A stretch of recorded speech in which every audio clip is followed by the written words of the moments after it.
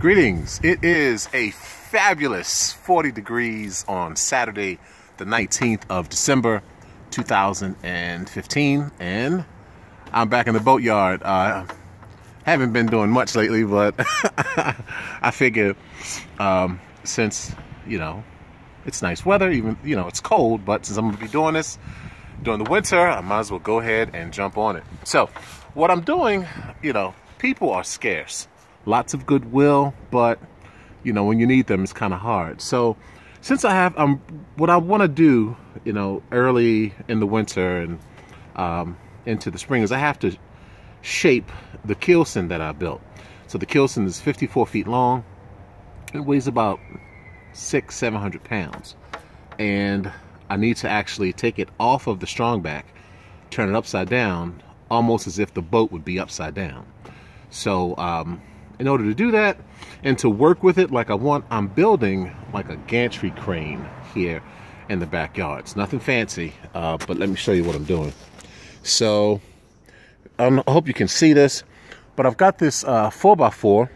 It's a 4x4 that I was just using for something else, but I'm building these braces at the bottom and on the side, and then at the top, about 7 feet off the deck, I'm going to build braces across, and then I will simply get one of those winches from Harbor Freight or somewhere and lift the keelson up off of the strong back.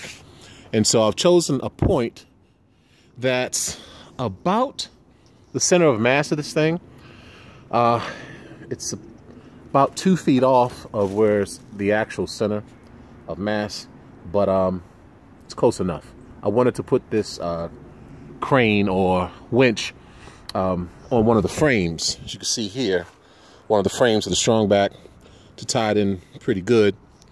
And so I did that. It's, maybe it's about 18 inches off of the actual center of mass, but it's close enough. So, and when you're working with large items, it's about lifting where it's easy. So if you lift in the center, it's kind of balanced and gets a little easier to handle when you've got people helping you to maneuver it. So once it's in the air, I've built these little posts, as you can see, that are on the strong back.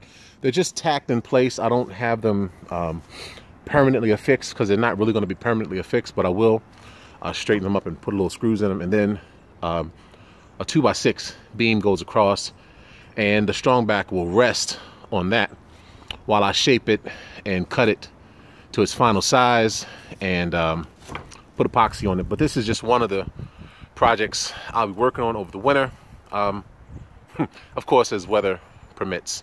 So I hope you guys enjoyed the holiday video that we posted yesterday, the 6 YouTube channels, and that was all thanks to Monique and Dre of Sailing Vessel Paragon. It's their idea, and of course we all collaborated and wanted to put some holiday cheer back in the world. So again, thank you very much for tuning in. Try to get a little more active. Things have kind of calmed down. My regulatory situation, I had a really good interaction with the city last week. So yeah, things are moving forward, and we'll keep building this boat. All right, if you got any questions about what's going on or how you can help, yes, I actually will still love to have help. Let me know. And until next time, peace and blessings.